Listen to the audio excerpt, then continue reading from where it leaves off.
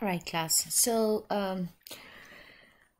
in this slide, we will review some things and also we will look at the mechanism of reabsorption in the descending and ascending limb of the nephron loop. So we will start with the figure first. In the figure on your right hand side, you do see the cortex, right? So this area is the cortex. And then all this part is the medulla. It is divided into outer medulla and inner medulla. Don't worry about that. I just want you to know that this whole part is the medulla. Good? All right. You also see a yellow colored nephron. And let's identify the different parts. You see the Bowman's capsule.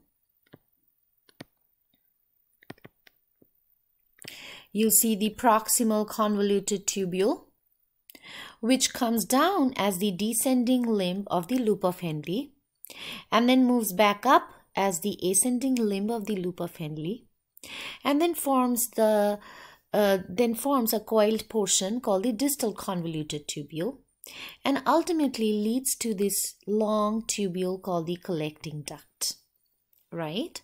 So these are parts of the nephron. All right, what else do we see here? We also see the glomerulus. We also see this capillary bed, and that is called the glomerulus. Arising from the or coming out of the glomerulus, we have the efferent arteriole leading to this vasa recta, as you see. And the vasa recta kind of runs parallel to the loop of Henle. Do we agree?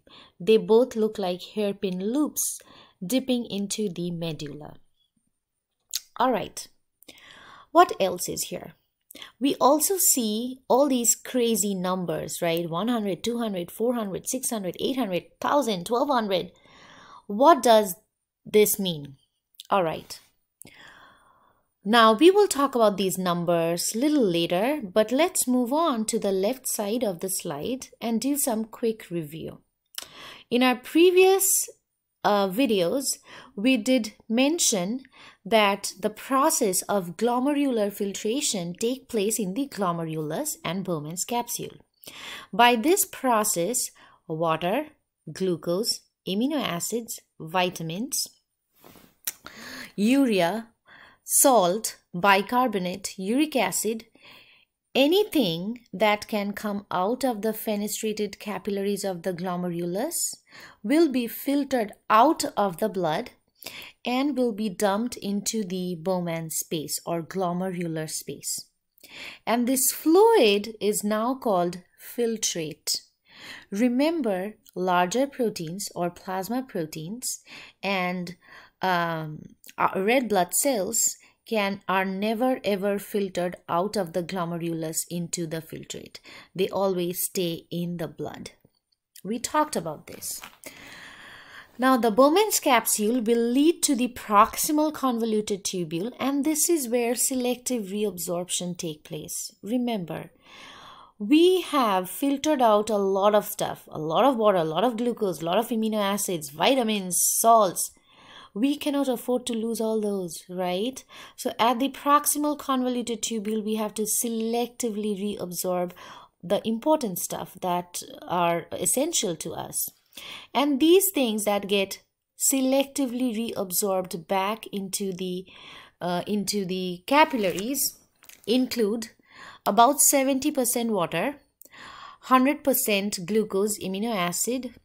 We also reabsorb some salt, we reabsorb some bicarbonate, we reabsorb some vitamins. So a lot of things actually get reabsorbed back into the proximal convoluted tubule. We also mentioned in our last lecture that the descending limb of the loop of Henle is permeable to water and water only.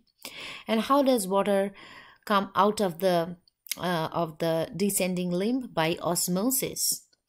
The ascending limb of the loop of Henle, on the other hand, does not allow any water to move in and out. It's completely waterproof.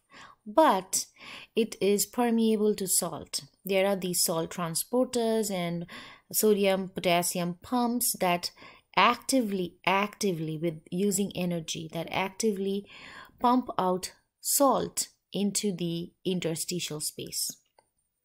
All right. And we also mentioned that there is a concentration gradient of salt in the medullary interstitium. Rupa, can you show me in the picture where is interstitium?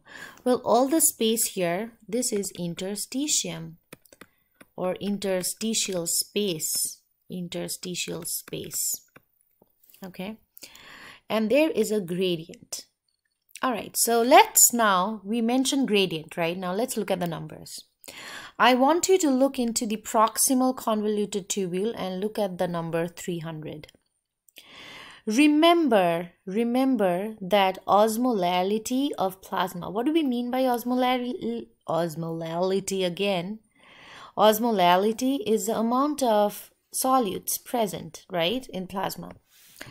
So the osmolality of the filtrate, listen carefully, osmolality of the filtrate in the proximal convoluted tubule is 300 milliosmoles that I circled here on top. The osmolality of plasma, let me change color. The osmolality of plasma is also 300 milliosmoles. So what do we see here? Osmolality of blood and osmolality of the filtrate in the proximal convoluted tubule is the same. This fluid then comes down the proximal convoluted tubule and it still remains at 300 as you see. Now, the fluid then comes down into the descending limb of the loop of Henle. Do you agree? And obviously the fluid that is coming down has osmolality of 300 milliosmoles. But look at the interstitial space that I have labeled in red. As you move down the medulla, do you see? As you move down the medulla, look at the concentration gradient that exists. The concentration gradient increases. We have 400, 600, 800, 1000, 1200. So there is this increasing salt gradient. Increasing salt gradient as we move down the interstitial space along the medulla. Okay. Why do we have this salt gradient in the medulla? Why is medulla salty in the first place? We will answer that in the next slide. But right now, just know that medulla has this salt gradient. Okay, so let's come back to our filtrate that is moving down the descending limb. So the fluid is 300, right? So this is 300. Well, where the interstitial space is way too salty, a lot of solutes there. Therefore, remember, the descending limb is permeable to water. So at this point, the descending limb will keep losing water out. So water out, haha, so much difference. No. Water out, water out, water out, water out. It'll keep losing and losing and losing water. And this water goes out by plain osmosis. So water leaves by osmosis. As we lose water from the filtrate, are we concentrating the filtrate? Yes, we are losing water. So at this point, at the very bottom of the loop of Henle, the filtrate is super concentrated and the concentration is about, actually I should erase this. So at this point, man, I'm sorry. At this point, the filtrate is super concentrated and the filtrate is about 1200 milliosmoles at this point, which is equal to the concentration of the interstitial space. Do you see? At the very bottom of the loop, the concentration of the filtrate is 1200, which is equal to the concentration of the salt in the which is equal to the osmotic concentration of the interstitial space. All right. Now, the fluid will move back up in the ascending limb. Do you agree? Now the fluid now comes back up this way. As the fluid comes back up, what is happening to look at the interstitial space. So right here it's 1000. Then there is, the gradient goes lower, right? So it's 800, 400. So at this point,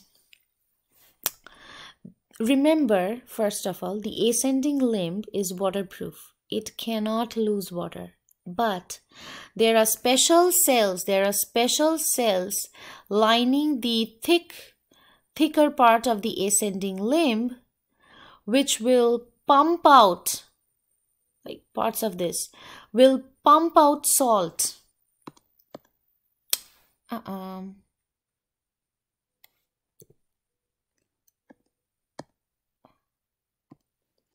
This will pump out salt into the interstitial space. What salt? Sodium, chloride, potassium, sodium, chloride, potassium, right? So it'll pump out these salts into the interstitial space. All right.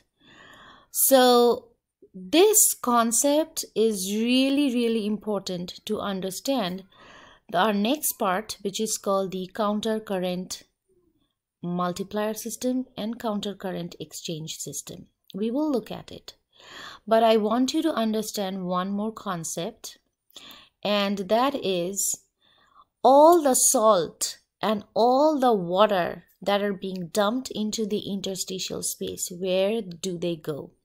Well, do you see the vasa recta? The vasa recta will pick up some salt and then will dump out salt and then pick up water and also dump out water. So the vasa recta will come into play, and the vasa recta has an important role to maintain the interstitial salt gradient, again to be discussed little later. But hopefully you get the concept here, right? Now I will show you in the next slide, I'll show you a hand-drawn picture, and we will go real slow and we will explain how this counter current exchange system and how this counter current multiplier system works to maintain the medullary salt gradient. All right, class.